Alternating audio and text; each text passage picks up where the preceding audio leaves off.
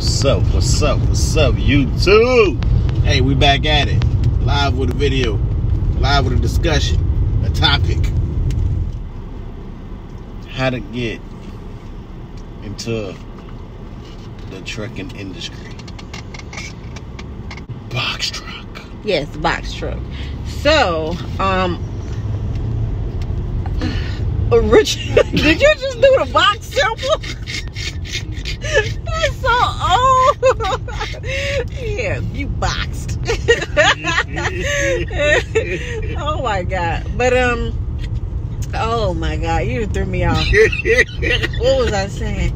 Okay, so yeah, we're gonna talk to y'all today about the box truck business. So step number one, we're just gonna keep it short and simple. We'll probably do videos about, you know, going more into depth about getting your authority, which is step number one.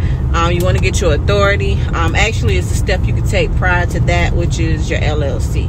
So you want to have everything structured legally and set in place so that you don't run into trouble in the long run. So we're going to fast forward to getting our authority. We got our insurance and everything, BOC3, UCR, you guys know the whole spiel. So once we got everything situated, we had everything except a vehicle. And yes, you can get your authority without a vehicle. It's a slight trick to it.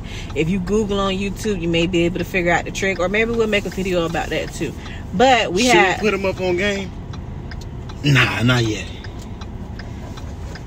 But yeah, we had an active authority with no truck. So but yeah, so we were looking for a box truck because we just didn't have a lot of luck with finding semi trucks, because they were harder to find than the box trucks. Either the price was too high, or either they were not in good condition, or we were finding like major leaks, or it was just something that was going on with it. So we decided to rent a box truck. From being in the box truck group, I seen a lot of people saying box truck business, where it's at, they making $5,000-$6,000 a week. Now some people are making that, but they're hustling. Like, they are really hustling. They're teaming. You gotta really know what you're doing. You got to be niched to make it in that field. And it's a trick to finding the loads, which we'll do a video about that as well. You have to just put in the certain settings when you're on DAT and truck stop to make the box truck loads come in, or you could put in the dimensions of the box truck that you have, and that'll also make box truck loads appear. So we got our authority, and then what? We called Penske, Ryder, they wanted the whole bag. Just about everybody. Some people were like, how long have you been in business? We'll tell them 2 years or whatever, because we were using the prior LLC that we had, and they'll be like 10,000 down, 15,000 down, just crazy numbers. So we just kept calling, and we ended up going outside of Jacksonville, because Jacksonville is really popular for box trucks due to the fact that we have Amazon all over the place. Amazon here. We have, like, I think, what is it called, the hub or something? Yeah, hub. Then we got like 5 main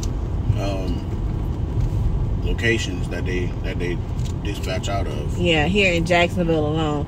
So you have people coming to Jacksonville for work specifically. So we thought, okay, well, if Jacksonville is saturated and everybody's getting the trucks, we're going to go outside of Jacksonville. So we went outside of Jacksonville to Georgia. Mm-hmm. And a lot of them told us that we couldn't. They had box trucks, but we could not run them out of state. So that was a roadblock. So make sure, if they say they have a box truck, do not fly there, do not drive there.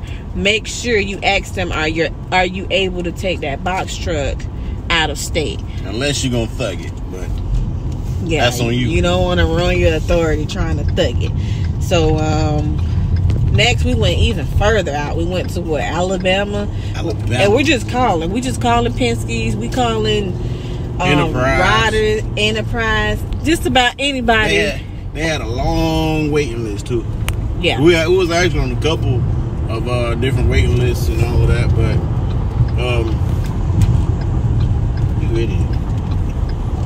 we just happened to call a franchised Penske, and they ended up letting us get a truck. They had one coming in. No, but we calling different. They just telling us no, wait list. We called at least, I would say 30, 40 tops different rental companies, and we all got that same answer. Either we can put you on the waiting list or no. If you're looking for a box truck, tell them to put you on the wait list if they're telling you no. Because when somebody, as soon as they bring a truck back, they're going to call the next person that's on that wait list, and then they're going to give you a truck. The next person could be you. Yeah, next person could be you. We actually got called like the next day after we found our truck. And at that point, we had already had a truck, and then we didn't have a driver. So, and then we didn't really know what we were doing in the box game, and we wanted to just get that one truck on the road. So we calling, and we ended up finding a small franchise, like he said. And she was like, well, yeah, actually, we got a guy bringing a box truck in. What it was that day? And we was like, what? It was like, look at God. So hit it with my dad's. Yeah, like we were excited because after hearing just no, do not let that discourage you. It was like, do not let that discourage you. You have to be persistent and you have to keep going. And we finally got that yes. So he turned on his little charismatic behavior and, you know, built rapport with the lady and was like, well, we'll come and get it. You know, as soon as the guy drop it off, we'll come and get it. She's like, okay. She called us and everything. As soon as he dropped it off, she was like, it's back. I think he's outside now. So she ended up calling us. When did we go get it? The next day? Next morning, yeah. Yeah, the next morning. And we were like hella excited. And we picked up the box truck as you guys seen in the video.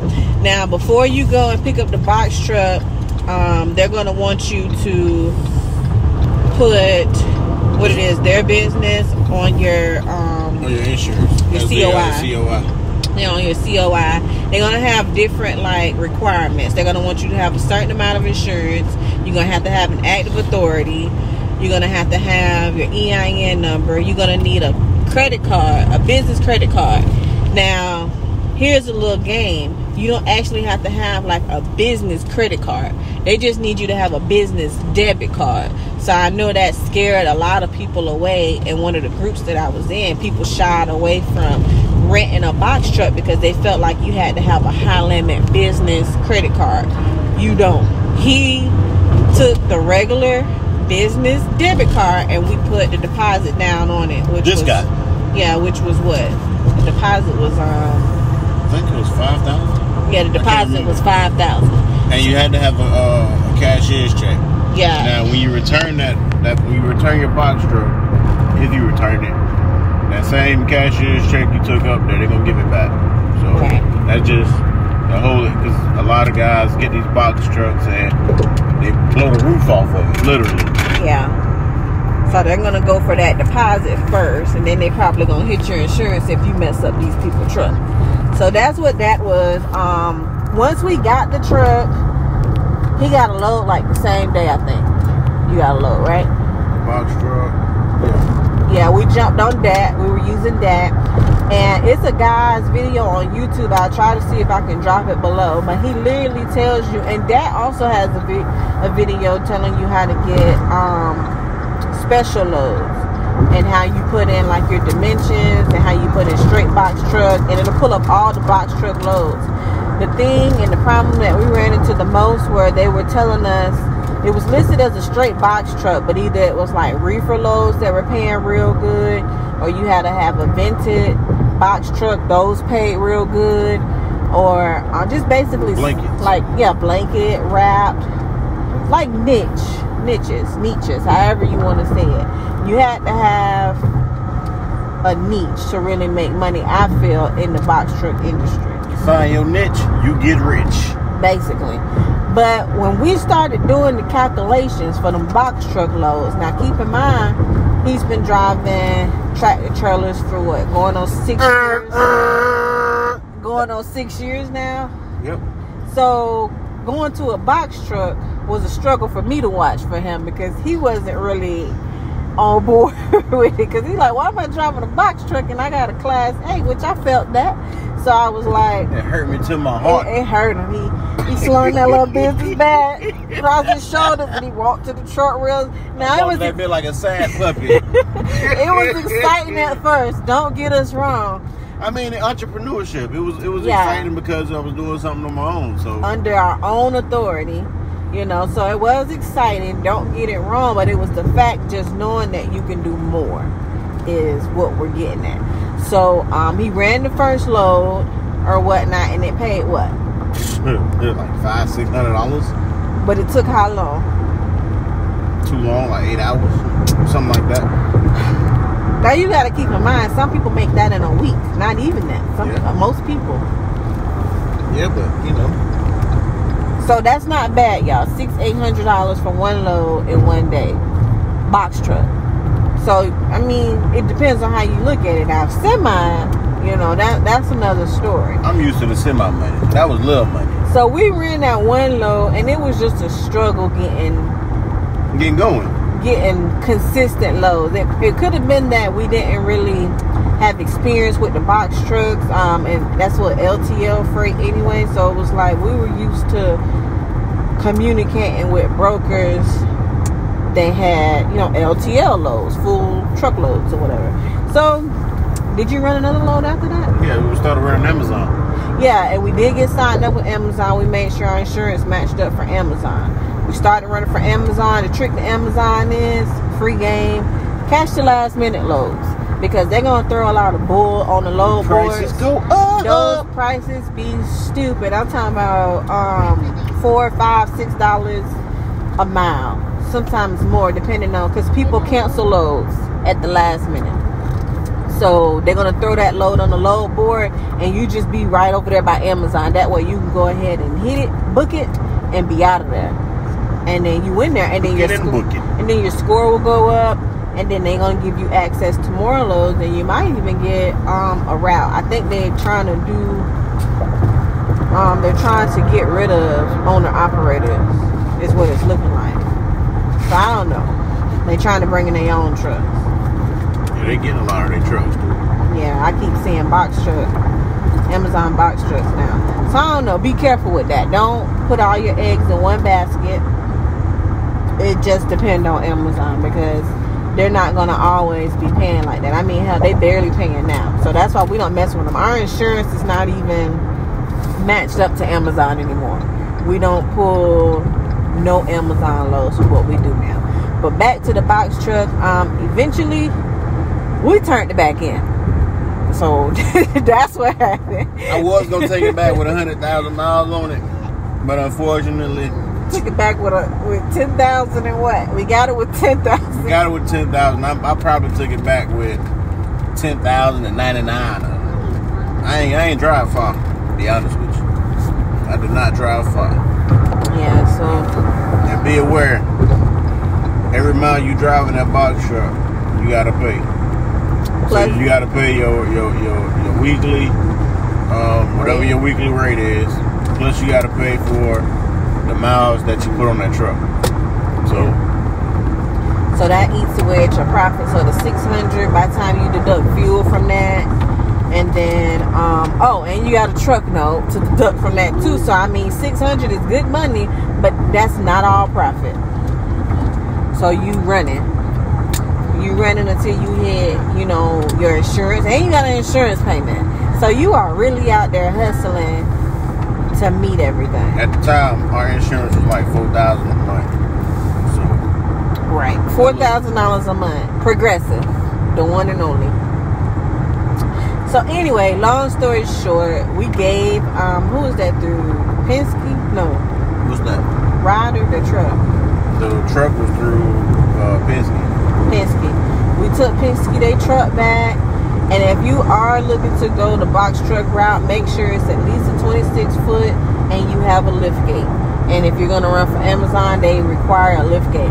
Some people get away without having a lift gate, but I wouldn't chance it paying that much a week for a truck, and I think it was like $600-$700 a week. Yeah, on top of the miles, or average about 800. So that load paid for that week. Not even. After you take out fuel, if that was the only load you ran, I mean, that, nah. You gotta hustle. You gotta hustle. Like, you gotta get out there and grind. Like, it ain't gonna get itself. But I tell you this, if you did that every day, and you may be teaming with somebody, then yeah, y'all better quit them jobs and get out there and hustle. If you're doing it that way, yeah, you can make, you know, real good money. But as far as you trying to do it yourself, and you only working, you only, you know, operating off an 11-hour DOT clock, then you're gonna be doing something to leave in order to make your money. Playing with laws. You're gonna play with some laws. But yeah, I mean,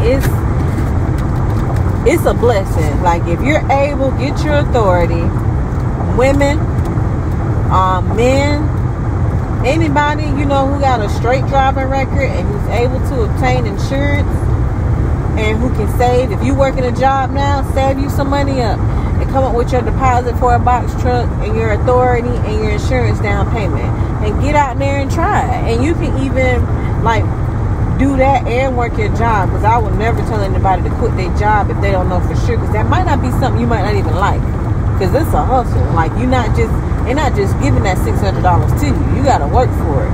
And then you got to get a pallet jack. So you know what that means. If you need a pallet jack on your truck, you could do a little bit of work. Pallet jack, straps, E-straps. You gonna do a little bit of work. So don't, you name it. Don't think it's just for to be easy money. But to me, as long as I'm not punching somebody's clock, I'm in. Like, now that's the benefit. Count me in. I've always made my own schedule, like, for as long as I can remember, like, but we just can't do it. Like, if you have the ability to save you up some money and go into business for yourself, and you get them 600s back to back, and some of them loads pay real good, and keep in mind the holidays coming up, so they're gonna be paying extremely good. Extremely good. They're gonna be throwing stuff at you. So if you go get into the box truck business, we recommend that you get an LLC, get your authority, get some insurance that allows you to work the loads that will be paid loads. So that's the niche. Some niches require you to have at least $750,000. I know the FMSCA requires you to have $750,000 for your authority to go active. Some brokers require you to have $1 million. Some require you to have more than that. So it just depends. Whatever you trying to do, just look into it. Do the research on it before you just make the ultimate decision. Yeah, don't do something just because you see somebody else doing it. Make sure that that's something that you're going to be able to do, or something that you're going to like. Even if you got to try different things. Don't just be like, oh, refrigerated make a lot of money. Because they got refrigerated box truck loads that pay pretty good. But you got to keep in mind, if you not good at remembering things, and you don't remember that this reefer need to be at -26 degrees, and you mess up these people's stuff, it's coming out of your pocket. So if you know you're forgetful, you better leave that refrigerated niche alone. Leave them alone. It's not for you. Stick to driving. You know? Something like that. Something like that. But yeah, LLC, authority, call up these rental companies, ask them do they got box trucks. They say no, tell them to put you on the wait list. Keep it moving. And keep going every day. Just because one person will tell you no, just because 100 people tell you no, don't stop. Never if you stop. You ain't gonna never get what you want. Keep going. You're gonna be a loser. But yeah, that's all you do. Like, that's literally it. And then you go on the load board. You can look at 1,000 load board videos, but you're never gonna understand how the load board work, how to talk to brokers, unless you do it. I know that for experience. It's called analysis paralysis. I done found that sweet spot, baby. You look at video after video after video after video after video, but then you get on the phone and you freeze. You like, I'm calling about your load going, But guess what? If you do that 50 times, you're not going to be like, yeah, this is such and such calling from Baker Freight Systems. LLC, and we're calling about your load coming from Jacksonville, Florida to blah blah blah blah. You just running with it. I see you got a posted for $14.50. I can do that for you for $16. And from there, it's negotiation. And now you making the big money. If they don't talk me down, I ain't negotiating right. If it don't sound right, oh, okay, thank you for your time. I'll give you a call back. And half the time, they'll call you back because guess what? They need that load moved. But you can't learn that looking at YouTube videos unless somebody like us tell you, basically. Like we just told you. But it ain't too many people going to tell you that. They're going to give you a strip. They want you to sound professional. You need to learn how to talk to them because I'm going to tell you right now, it's some brokers that called us and hustled us. And I'm like, dang, that was good. We done gave them our phone number, our email, just about all the information. Because they was just that good with words. But that didn't come from looking at YouTube videos. That didn't come from reading 1,000 books. That came from actually being out there getting reading and looking, but actually doing as well. So that's really it, y'all. We've moved on from the box truck business. We're now in the semi game. And we are found our niche. We've definitely found our niche. Get rich. Woo! We're gonna get wealthy, not rich. The goal is not to be rich. The goal is to be wealthy. So yeah. Anything else? No. Peace, love, and happiness. Y'all have a good day.